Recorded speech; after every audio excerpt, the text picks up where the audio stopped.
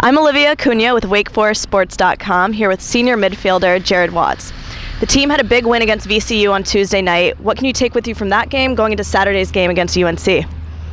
I think it's important to realize that we did have a big win. It was a big team effort.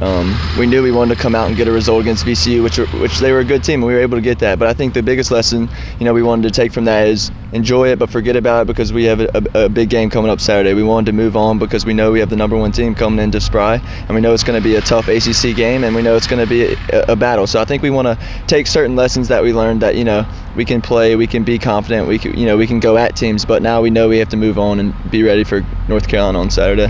So like you said, big game on Saturday against an in-state rival, UNC, ranked #1.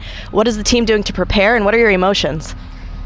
I think it's important to keep our emotions in check. We don't want to get too up for the game too soon. We know it's always a big game. It's an ACC match. Carolina's looking for their first ACC win. We have 3, fortunately, so we want to keep that going. So we know that we're going to get their best shot. It's going to be a tough, in-conference rival game. But we respect Carolina. We know they're a good team. They have very good players. They're well coached, and we know it's going to be a tough one. So on Saturday, the Hill's being dedicated to Walt Chyzowych. What does that mean to the program?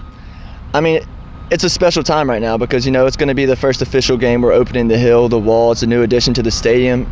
It's kind of solidifying the fortress that we want to have here at Spry, and it's going to be special to have, especially students out there seeing and supporting us. So it's going to be a good time. We hope we can feel it, and we hope we can have a good atmosphere on Saturday night. Yeah. So obviously it'd be great to have a packed Hill. Why does the team need the students out there? We need the students out there. We want to solidify Spry's Army. The first 100 students that come to the Hill, they're going to receive a Spry's Army t-shirt. And then also, the first 250 students are going to get a Wake Finnegan's pint glass, and they're also going to get vouchers for free drinks at Finnegan. So, it's always a good incentive to come and support us and, hopefully see some good footy break out and hopefully get a win. Great. Thank you and good luck.